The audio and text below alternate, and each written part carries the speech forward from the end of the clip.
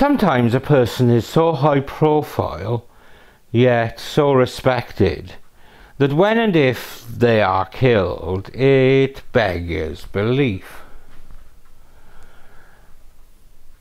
When a former state senator, respected in her community, was murdered, it was a real whodunit. But when the truth was uncovered, it became a whydunit. As her somewhat messy personal life was unpicked, it seemed that there were definitely people with motives to want the woman dead. But as is so often the case in modern criminal investigation, the answers would come in the form of surveillance video. This is the case of the murder of Linda Collins Smith, and this is Murder of Crows.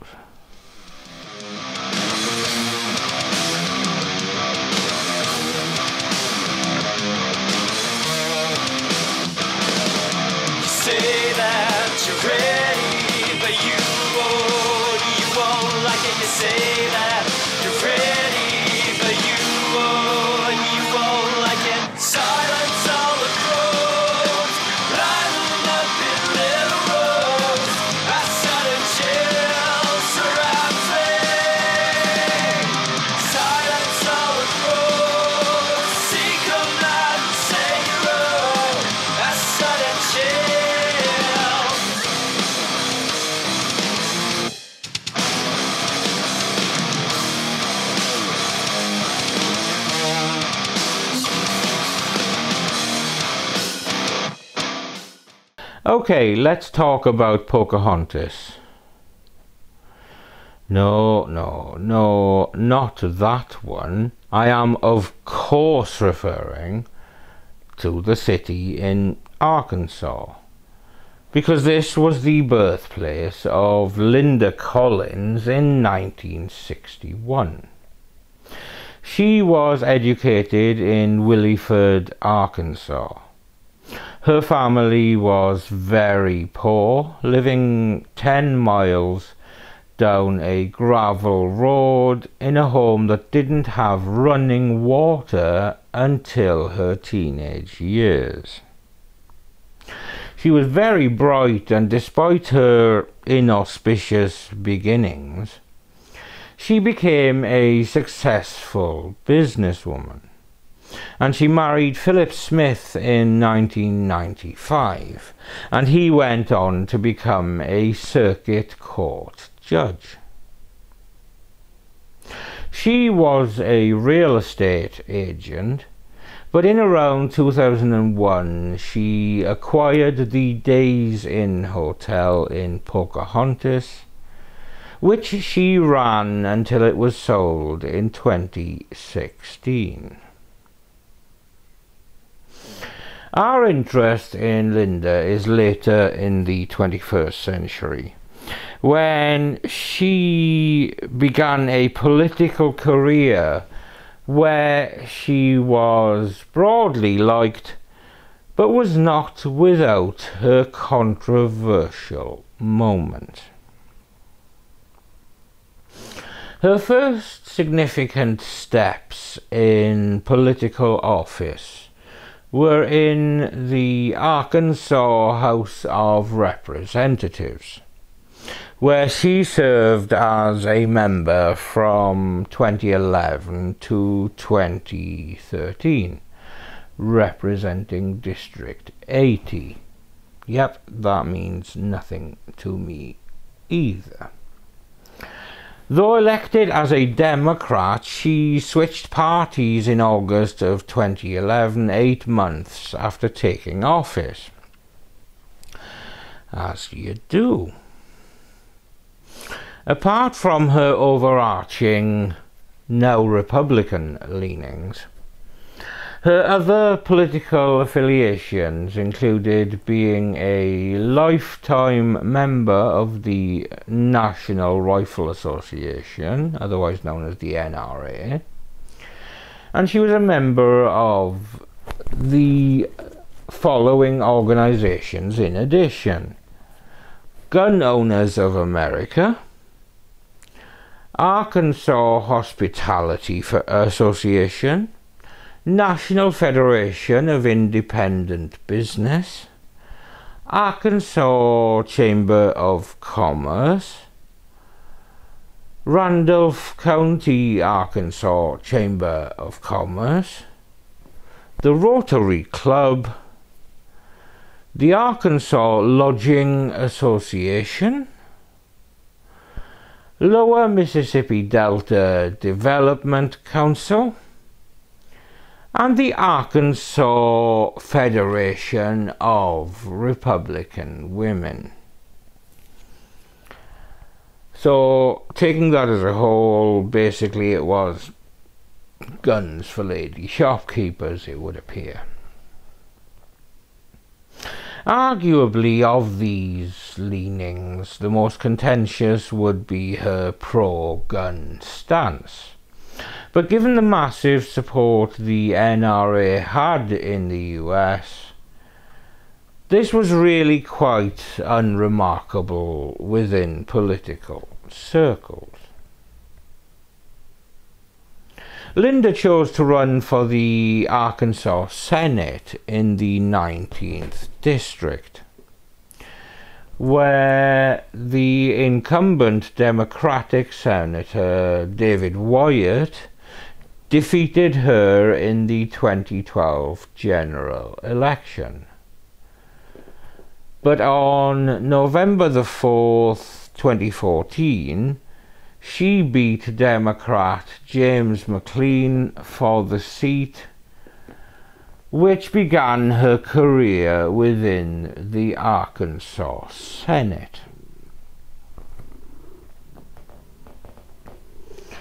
Now, the first couple of years of her service within the Senate were pretty unremarkable. Perhaps with Linda taking this time to get used to how things were done within the state Senate, and partially due to the fact that her personal life at this point in time was going to shit. And this was mainly due to the questionable actions of her husband, Judge Philip Smith. In 2017, Linda filed for divorce from Smith, with whom she shared 2 children and 3 grandchildren.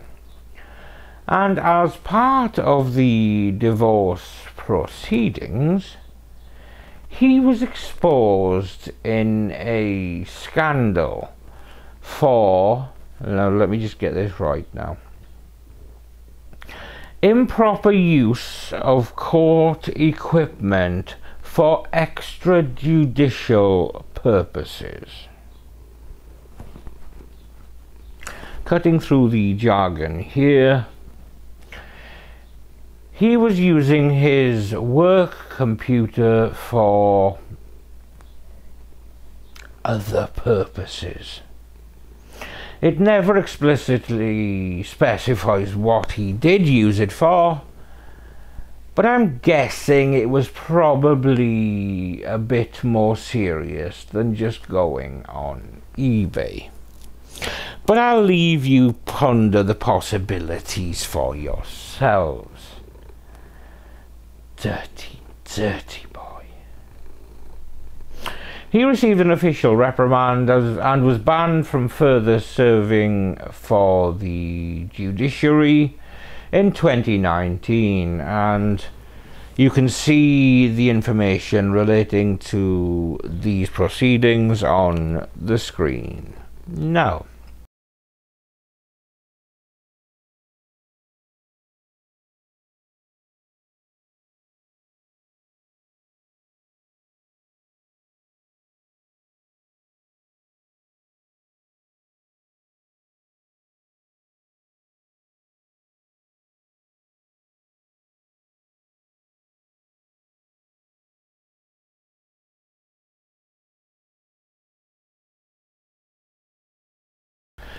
Given that his wife was a serving state senator, Linda was, somewhat unsurprisingly, keen to distance herself from Smith. But in 2017, controversy was not limited just to her personal life. She was equally making waves professionally in 2017. First, she attempted to introduce the Arkansas Physical Privacy and Safety Act, which would prohibit people, including transgender people, from entering government restrooms or changing facilities designated for the opposite sex, as it pertains to a person's immutable biological sex as objectively determined by anatomy and genetics existing at the time of birth.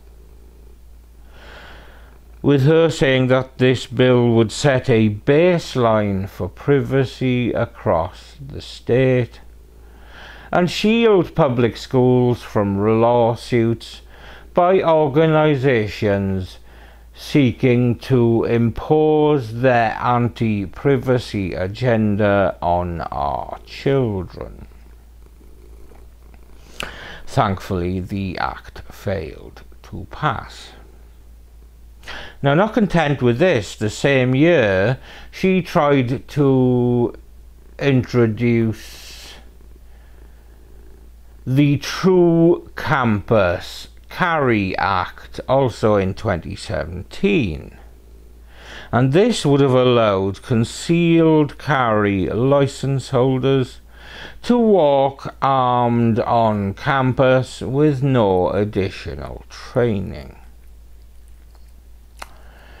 She really was coming across as a cave woman in a business suit professionally at this time.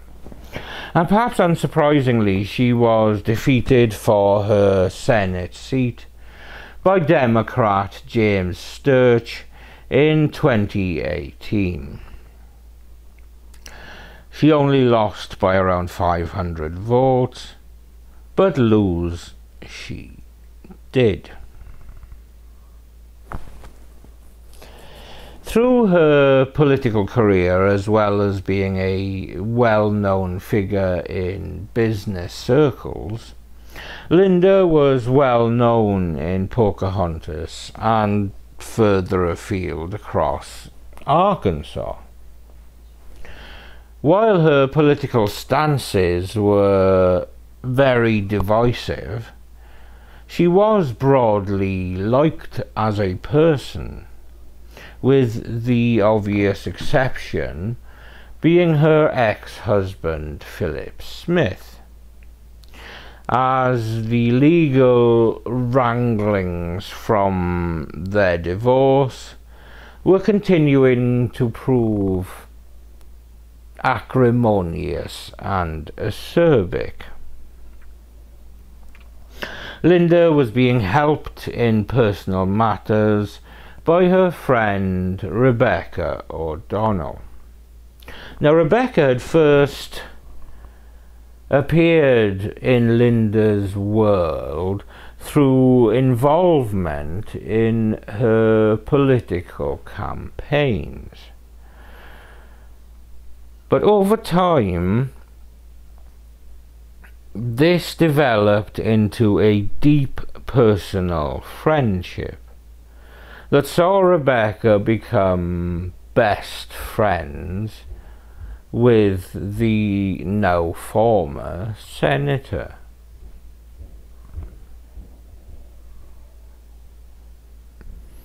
In early June of 2019, Linda had just returned to her home in Arkansas after a visit to Washington, D.C. But a week after her return, Linda's family started to get worried. as she had been unresponsive to any texts and had been strangely quiet on social media. Linda's father and Linda's son Butch Smith visited the home, hoping to get in contact with her. But ultimately they found her body covered by a tarp in the driveway. We've been trying to find her for the last few days, almost a week, and we've not heard from her. Linda Collins Smith's adult son is the person who first alerted authorities back in June of 2019. So we came to do a wellness check at her house. I think I found a body. The home of the former state senator quickly turned into a crime scene after finding her stabbed to death. A report shows investigators found blood in the kitchen and Clorox. Investigators note the bottle had what appeared to be suspected smeared blood on the top of the nozzle. There was blood in the kitchen, and the security cameras that had been installed throughout her home had been removed. It was a vicious assault, but the fact that the cameras had been removed suggested that the killer must have had knowledge of where the cameras were located. Given her messy personal life, she had started a new relationship, but the issues with her ex-husband Philip Smith remained very public and very, very bitter. And while the police did look into the boyfriend, their focus was very much on Philip Smith, given there was no love lost between the former spouses, with Smith blaming Linda for him losing his career as a judge, since it was their divorce proceedings that exposed his less than savoury behaviour involving his work property. Dirty, dirty boy. Of course, key to the collection of evidence was trying to access the information from the security cameras, as if they had been functional up until their removal, they could provide critical information about who had actually taken the cameras down. But what they found was far more revealing. Troopers were able to retrieve Colin Smith's home security footage, which captures a woman screaming and then this. O'Donnell putting a large knife in a purse. Detectives say she took Colin Smith's cameras but forgot to delete some of the video. Hours after the murder, this nighttime video outside Colin Smith's home captures someone hiding under a white sheet, going back inside. Days later, and en route to the former state senator's visitation, O'Donnell is taken into custody. You're under the arrest for the murder of Linda. You understand that? We got you. We got you. We got video of you. You didn't erase them all. We got you. One of the cameras that had been taken down continued to record seemingly from within a bag, and it showed none other than Rebecca O'Donnell wielding a bloody knife, clearly unaware that the camera was still recording. The shocks didn't end there. O'Donnell and her boyfriend Tim Loggins were deeply embedded in Linda's affairs, including her financial dealings.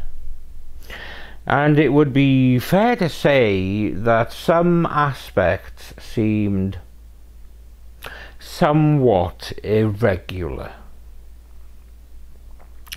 Loggins had held power of attorney for Linda Collins for at least a period of time in 2018. This was verified in an emergency motion filed in October of 2018 by Linda Collins' ex-husband Philip Smith. The motion, which was filed after the divorce decree, requested that Loggins stop using joint bank accounts that named both Collins and Smith as account holders without Smith's express authorization. On October the 1st, 2018, Loggins deposited $52,401.38 into the former couple's joint account. He then wrote a check out of the exact same amount to create a cashier's check for Linda Collins Smith. So basically he was depositing the money and then removing it again, just as a mechanism to allow the money to go through the system. On October the 12th, 2018, Loggins attempted to cash the 2016 federal tax refund checks totaling $428,522.84 made out to Collins and Smith jointly. Now Smith, a former judge as we know, called the bank and requested that the deposit be refused without his signature. And ultimately Smith won the bid to have Loggins stop messing with his money, basically. So it's quite clear that there was some jiggery-pokery in terms of financial dealings on Linda Collins Smith's side of things, presumably at the hands of Tim Loggins and Rebecca O'Donnell. Robert Dittrich, the special prosecutor assigned to the case, said in a filing that the aggravating circumstances that justified the capital murder charge included the belief that the murder was committed for the purpose of avoiding or preventing arrest and for pecuniary gain. But Rebecca O'Donnell was not sitting idly by as she sat in prison awaiting trial. Oh, no, no, no, no, no. Authorities alleged that she tried to recruit several female inmates at the Jackson County Jail to carry out hits on a judge and a prosecutor that had at one time been assigned to the murder case. New charges were filed today in Jackson County alleging that while locked up in county jail, charged with murdering former state senator Linda Collins, Rebecca O'Donnell attempted to hire someone to kill Collins' ex-husband, Phil Smith. According to a probable cause affidavit filed today, O'Donnell approached 4 different inmates locked up with her about murdering Smith and making the death look like a suicide. She allegedly wrote up a fake suicide note for the job. According to the affidavit, she also spoke with inmates about murdering Smith's wife, a prosecutor, and a judge.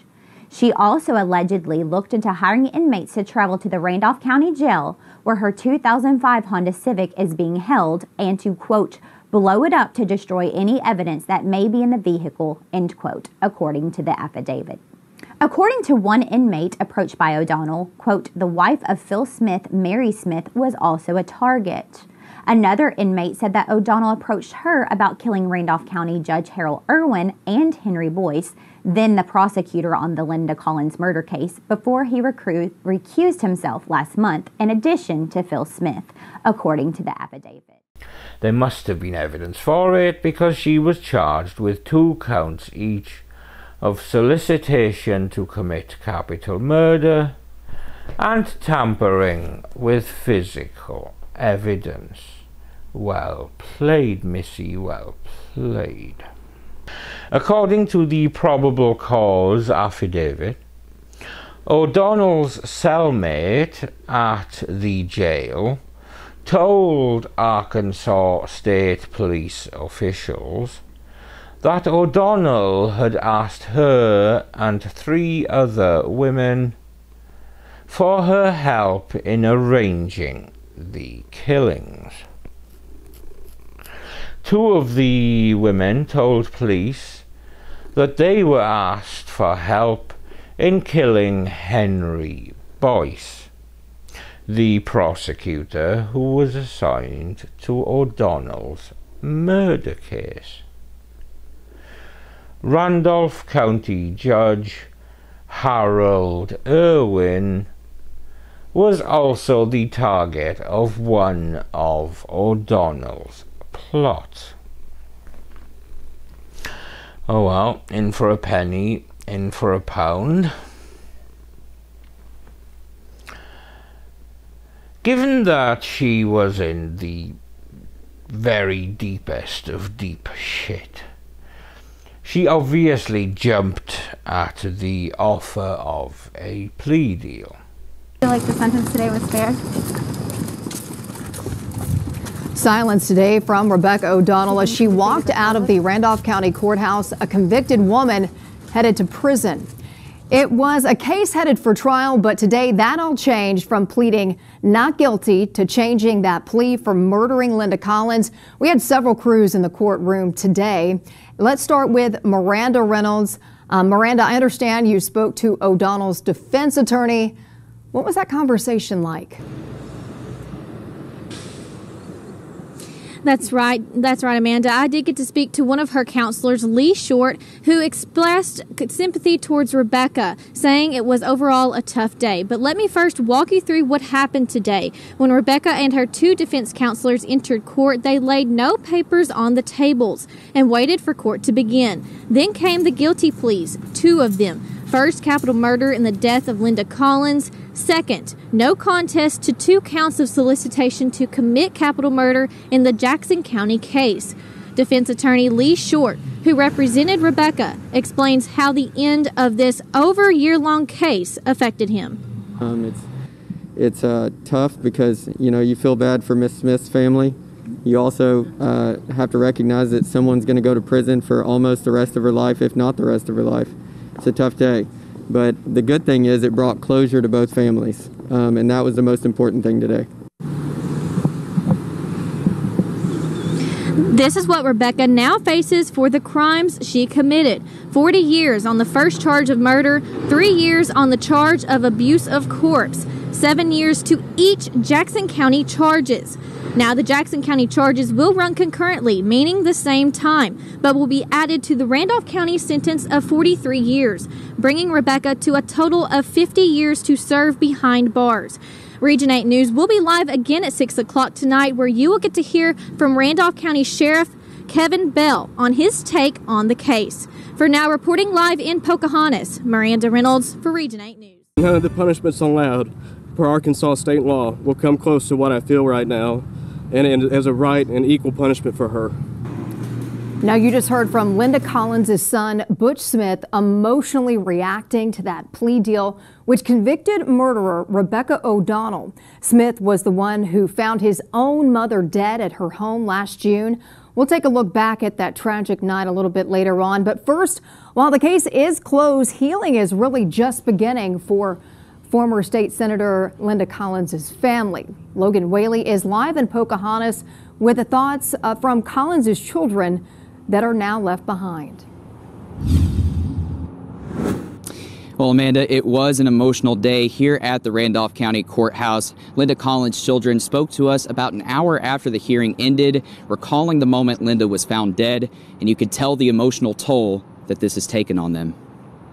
I will never not be able to see that picture burn in my brain. Linda's family fighting back tears after the court hearing Thursday. That was Butch, Linda's oldest child. He was the one who found her dead. She was lying face down, wrapped in one of my old comforters, and shoved underneath the tarp in her driveway. He says the last memory he has of her was making that 911 call with the sight and smell of his mom's body in his mind. Butch says his mother's death was, quote, an awful deed carried out of hate, jealousy, and greed. We realize that no matter what punishment Rebecca O'Donnell receives, it will never be enough. Both Butch and his sister Tate Williams feel that none of the punishments for Rebecca O'Donnell will come close to what they feel is right. It will never bring my grandpa's daughter back, or our mother back, or our children's grandmother back.